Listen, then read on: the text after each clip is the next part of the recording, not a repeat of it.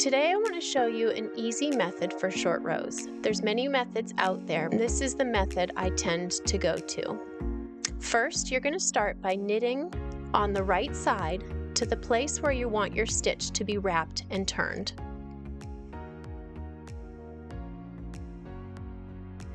When you get to this point, you're going to turn your work, hold your yarn in the front, slip your right needle into the left stitch, purlwise, slip it off, take your yarn and carry it to the back. And continue purling on the wrong side as you would normally do.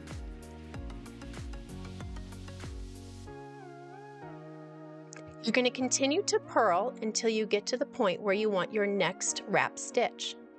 You'll then turn your work again,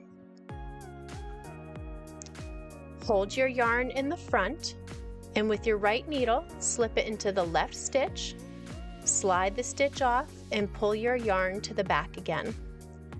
Continue knitting on your right side. You're going to knit until the next place you want to turn, and repeat. Right needle into left stitch, slip off, pull your yarn around.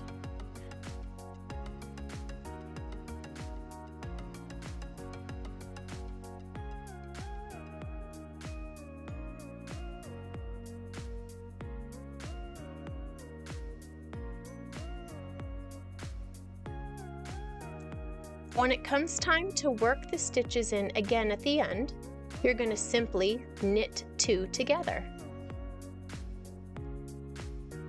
On the right side, you knit two,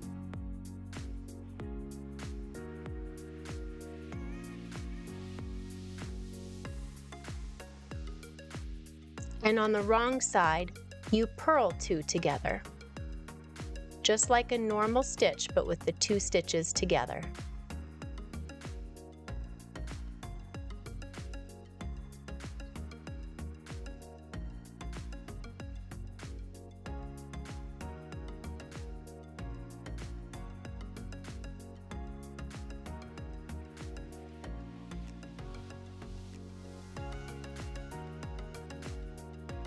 And that's it.